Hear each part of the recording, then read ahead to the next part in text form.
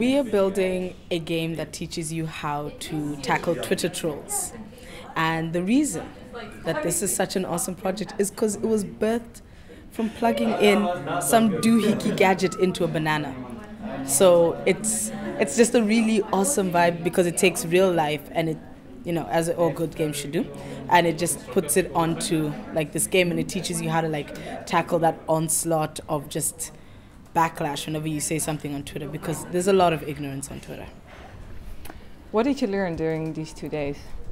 That you can plug things into bananas and fruits, but mostly I learned how the creation of these sort of apps and games and things have to be a constant collaboration. You can't just have somebody come up with an idea and then be like, these are all the facets of my idea, and then just hand it over to a developer and he's like, cool. It has to be a constant conversation.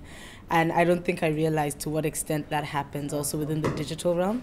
You just think that somebody has an idea and somebody just creates it. So I think that's what I learned the most about today. This whole project. In one word or a couple of words, what do you think about this Hackastory hackathon? Awesome. And enlightening. And tiring. People were here till 3 a.m. I had to bail out at 10:30 because my brain only functions till 9. But basically, those are my 3 words.